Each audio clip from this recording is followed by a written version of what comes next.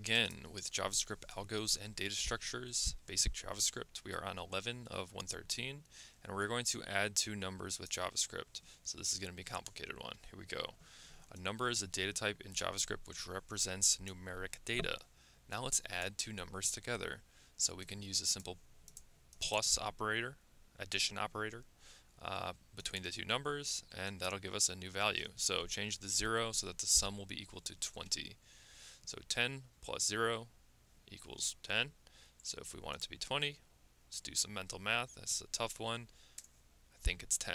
So now we're saying sum, it's going to be equal to these two. So it's a little math problem there, connected to a variable, and we can console.log sum. And you can see it is 20 now.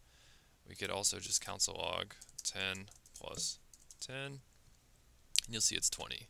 The exact same thing, because what we are doing is we are creating a variable which references whatever is after the equal sign, and that is how we refer to it.